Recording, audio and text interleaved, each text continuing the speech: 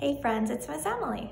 I'm going to show you 2 ways that you can practice counting syllables at home with your family. A syllable is a small part or a chunk of a word, and it's really important for reading. So let me show you my hopscotch game first. On the floor, I have the numbers 1 through 5 written down. I also wrote down a bunch of words in this hat, and I'm going to pick one. Let's see. My first word is hippopotamus. Okay, let's do it together.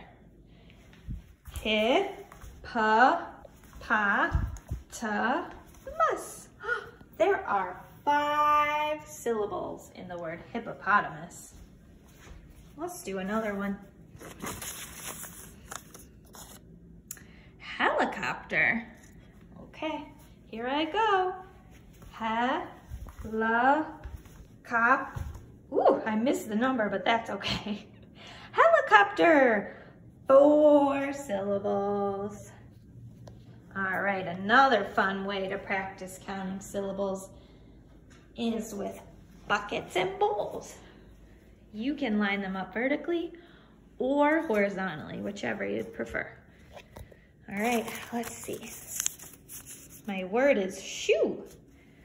I have a beanbag here, and I'm gonna try and throw the beanbag into the correct bucket. But first I have to figure out how many syllables are in the word shoe. Since I only have one hand because I'm holding the camera with my phone, I'm gonna tap on my thigh. Shoe, only 1 syllable. Got it. Okay, let's do another one. You know what that says? Candy. So I grab my beanbag. Let's see. How many syllables are in the word candy? Candy. 2. Let's see if I can make it. Do you think? All right, I did it. I want to do one more with you. Dinosaur. All right, let's tap it out.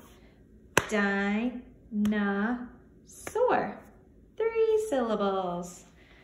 Okay, wish me luck. Oh, I missed. Let's try one more time. 3 syllables. Dinosaur. I made it. All right, friends, I hope you have a fun time practicing syllables with your family. See you later.